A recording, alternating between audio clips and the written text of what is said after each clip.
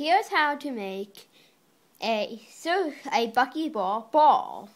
First you need 6 Bucky balls, and you're going to snap them together into a circle. Now you're going to pinch and poke them into a triangle like that. Now you're going to need to make 20. I've got mine made and arranged. So you're going to arrange them like this. Here, let's add that on. And then you're going to snap it together like this.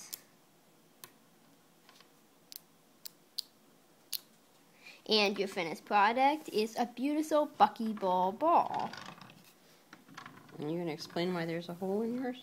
And mine has a hole because I am missing a couple as Bucky balls. Don't lose your Bucky balls. Now it's a perfect triangle right there, right? Yeah. So if you had enough. So I'm missing 2. So if I had another 2, I would put another triangle in there, but I don't, so. Can we use it as like a Christmas ornament?